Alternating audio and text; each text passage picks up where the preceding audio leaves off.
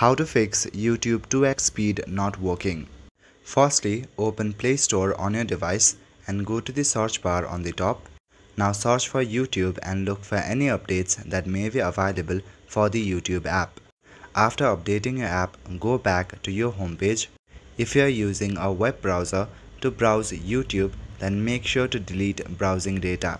Click on the three-dot icon at the top right corner and select Settings.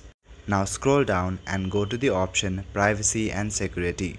Inside that option at the very top, you will see Delete Browsing Data. Click on that and delete your data. Another thing that you can do is to clear your cache. For that, tap and hold on your web browser and click on the eye icon at the top right corner. Now scroll down and select the option Storage.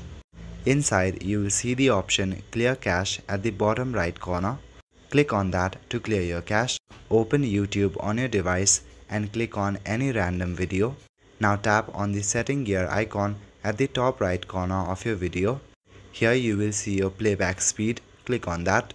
You can also manually set up your playback speed. Now check if the 2x speed is working or not. To activate 2x, tap and hold on the right or left side of the video. Once you do that, then the video will start playing in 2x. That's all for today. Thank you.